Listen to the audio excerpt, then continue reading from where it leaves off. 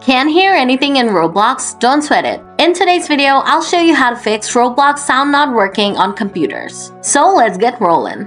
Solution 1. First, leave the game you're currently playing and then relaunch it and check if that fixes the issue.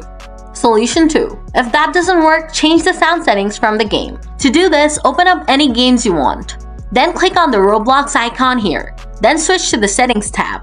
Now click on this plus button next to Volume to turn the volume up. Then select the sound device you want to use from the Output Device section here. Lastly, click on Resume and check if you can hear any sound. Solution 3. If you can't, then change Windows sound settings. To do this, simply open up Settings, click on System and then on Sound. Now from the Output section, select the device you want to hear sound from. Then increase the volume from here. Once done, you'll start hearing sound in Roblox. So that's all, folks. If you found the video helpful, please hit the like button. If you still have any questions, leave them in the comments below and I'll get back to you soon. Thanks for watching.